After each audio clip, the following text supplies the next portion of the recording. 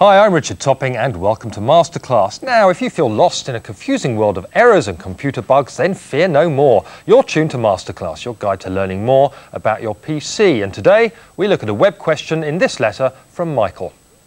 Dear Richard, I would very much like to make my website about Unreal Tournament look better than all the others. Please help me make the front page look the best. Thanks. No problem, Michael. You ask, we deliver. Now, those of you who've got Unreal Tournament will know what a great game it is. It came out about 6 months ago, and it really is quite fantastic. The graphics are great, and there's some fantastic gameplay on it as well. And not surprisingly, it has spawned an awful lot of fans' websites. So what we're going to do today is show you how to take some screen grabs out of the game, collage them together using PaintShop Pro, and then use that as a banner at the top of your website. Now, obviously, you're not going to copy exactly what I'm doing today, but the principles will allow you to go away and make something that looks very snazzy, to use Michael's words. Now, I've started a game already. It takes a while to boot up, so I've got it up and running. And the key button that we're going to use today is F9. Once you go into Unreal Tournament, the F9 button does a screen grab and stores the load of them in a single directory. And that means that once you're into the game, you can just keep bashing that F9 button, get some great shots, and then we'll come out of the game and use those to make our nice collage of pictures. So I'm going to go back into the game now, see if I can actually do some screen grabs for myself. I have got loads that I've been making this morning because it's a good excuse to play the game. So let's go and do game and return to the current game. That's the one I'm doing at the moment. I got shot a lot. I haven't been playing this a lot in my spare time, so I'm pretty useless as it happens. So no letters writing in telling me how bad I am. So here I am. I'm in the game itself, and before I do anything else, let me do a quick F9. There we are. That's done a picture. F9 again, and I think I got shot there. Yes, typical. And I've just whizzed off into space as well, so that's going to kill me. That's not much good. And a tournament deathmatch, there's some stuff there, some stats about the game that I'm playing in, and F9. Well, I think that's probably enough for the time being. I have got loads that I made already, so that's probably enough for the time being. So let's come out of the game. I'll do escape. Go game, quit. Yes, I am sure I want to quit. As with most of these things, it takes far too long getting out of it, and it does getting into it. Now what I'm going to do is I'm going to go into PaintShop Pro and I'm going to browse through some of those screen grabs that I've already made. So let's go into PaintShop Pro, Programs, and it's under Graphics, which is near the top,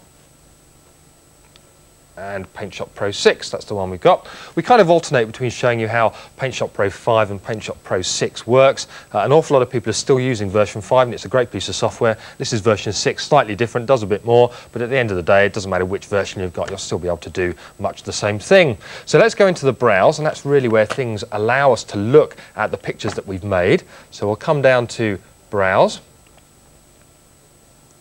And all of the pictures that we've taken are stored in a directory called Unreal Tournament System. And you can see it's rolling through, it's scrolling through and loading those pictures up into the memory. And what I'm going to do is just flick down these now. Let's make this full screen so we can actually get a better look. And here are all the ones that we've taken. Some of them I took earlier on. If I can go back here, find the ones that I've just taken. I can't see them very well on this screen, but you can see there's a couple of good gun shots down there.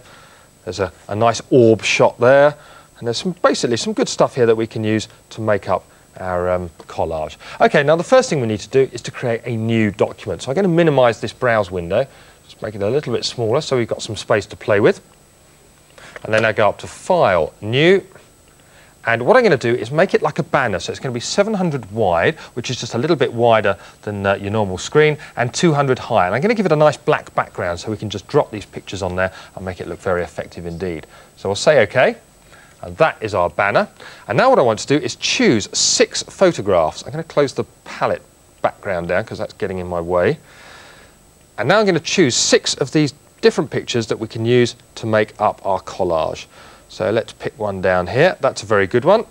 So if I double click on that, it'll open it. That's good. Now let's choose another few. Come down, double click on that one. That'll open it.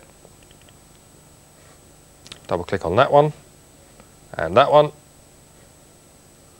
And I think I'll do one more. I'll do 5 instead of 6 because I think today's going to be a very busy class. So we'll close down the browse window now that we've got all the ones we want. Now what I want to do, I'm going to create a collage effect. If we do the banner like this, I'll have 2 big pictures here, and then I'll have 3 here. just like that, and then I'll have Unreal Tournament written across the top. So what I need to do is to choose the ones that I want, resize them, cut them to size, and then actually put them together on the picture to make a collage.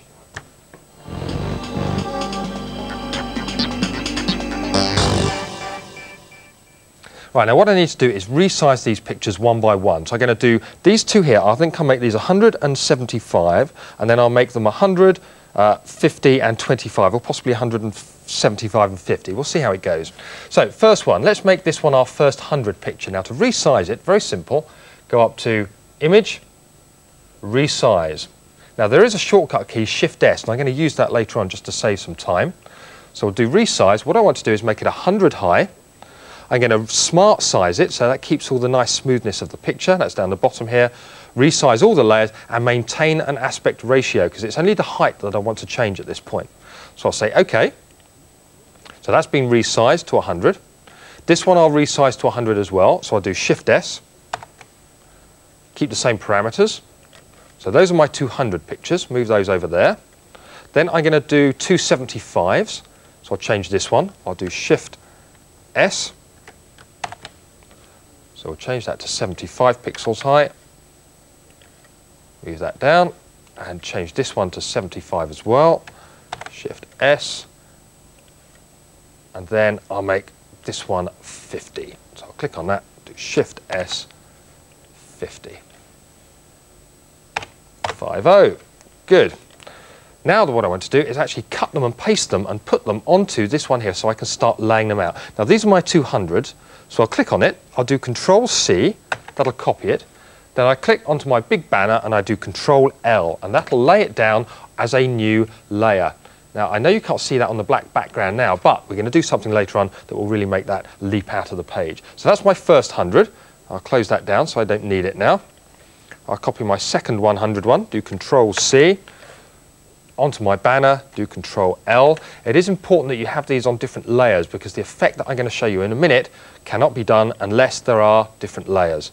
So now I've got my 275s here. Let's do Control-C, back up to the banner, Control-L, use that over there. And then let's do this one, Control-C and Control-L. That's good, so we've got rid of both of those now. And then the last one I need to do is the little one over here. Control-C, up to my banner, and Control-L. Perfect. Now, like I said, you can't really see how these lay out on the screen at the moment, but what we're going to do is we're going to do an effect on each one of the layers. Now, what I want to do is put a glow around each one of these pictures. Now, the thing about PaintShop Pro is it doesn't have a specified glow effect on there. So we're going to fudge this. We're going to do a little bit of cheating right now and see if we can do something else instead. So what I'm going to do is go up to one of the effects up here. Now, it doesn't matter what layer I'm on at the moment, because we can just click and choose them as we go around. So I'll go Image, Effects, and the one I'm after is the drop shadow. Now you can cheat on this one, like I said. First of all, let's click up the dialog box so we can see what we want. What I'm going to do is I'm going to choose a nice bright colour. If I double click on that, that'll take me to the colour palette. If I want, I can make it a little bit brighter. That's fine. There's a very nice little feature. This, both PaintShop 5 and 6 have this. You can choose the colour around the edge and then the brightness of the colour in the square in the middle. So that's good. We'll choose that one. And what I'm going to do is have it opaque 100, have a blur of about 28.5, and I can bring that up a little bit. And the trick here is not to have any offset. Normally you would have an offset on a drop shadow, but what I'm going to do is set it at 0, so it goes right the way around the edge equally. So it sits directly underneath, let's put that to 0, the picture, and I'll say OK. Now the great thing about this is you can now do it again. If you do it twice, go Image, Effects, Drop Shadow, OK. That puts an extra bit of glow around the picture. So what we've got is one picture with a bit of glow around it. Now we need to do that to the other 4 pictures, and then we can put some text over the top.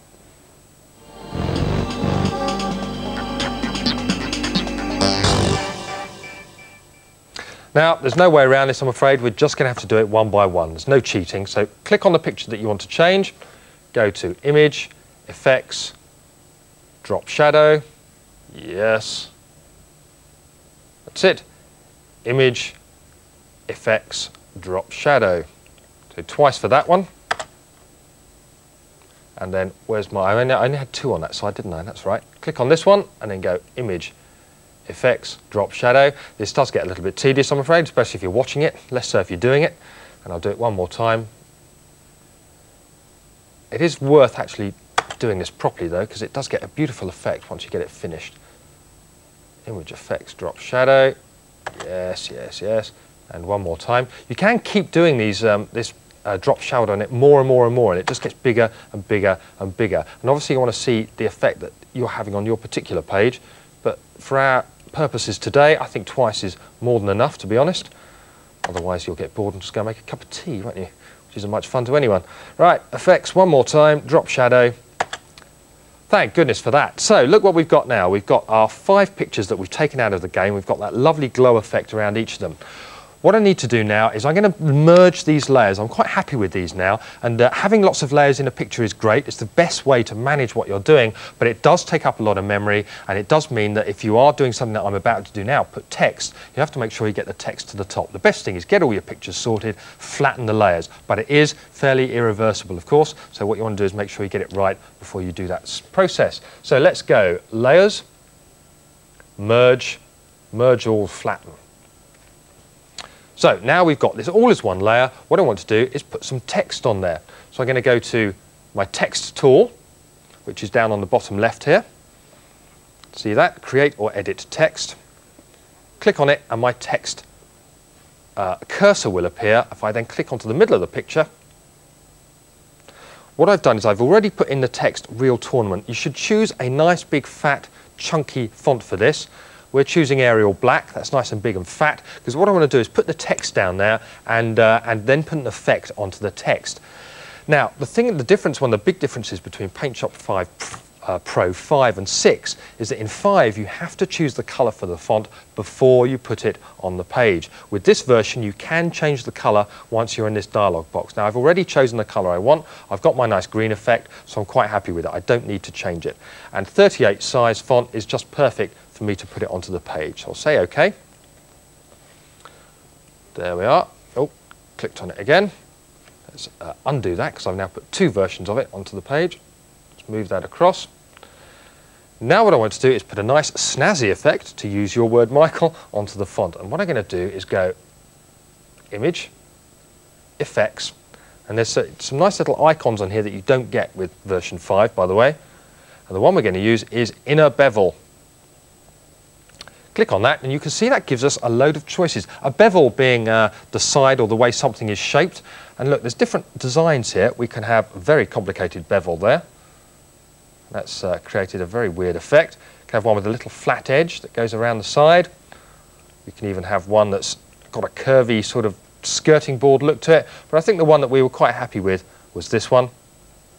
And you can change the width of the bevel. If I close it right the way up the top, you see there's no flat end on the top of the writing. If I bring it right the way down there, it gives a nice sort of flat effect on the top of the writing. And I'm quite happy with that. It can change all sorts of things, where the light's coming from, but I think that's quite decent. We'll say OK, and then I do Selection Defloat, and then do Selection None, and that then sticks it onto the page. And look what we've got there. We've got the beginnings of a fantastic looking banner. Now what I could do, of course, is put some more text up here if I wanted. Clicked on there and say Richards. Okay. Richards. Yeah, whatever. And then change the style of the font. Something like that. Highlight the font and then change it to Bell. Oh, that looks particularly ridiculous, doesn't it? And then I'll just whack it down on the page and that could go up there. Either way, what I've done is created a banner that started to look really decent indeed. And what you want to do is get your own pictures, get your own creativity going, and you can make something that looks absolutely fantastic. Now, what looks really fantastic to me is when I turn on my PC in the morning and I see racks of emails. So you need to send them to me straight away. The address is masterclass@sky.tvchannel.co.uk. And for backup information, why don't you check out our .tv website, and you'll find that at www.sky.tv. www.tvchannel.co.uk. Or why don't you scribble a note to .tv, PO Box 24121, London, SW18 1WN. There you are, my cack-handed efforts at making a banner have actually come true. Hopefully that helps Michael with his yearning for a second-to-none website about his favourite game. If you want to learn more, then do get in touch. See you next time. Goodbye.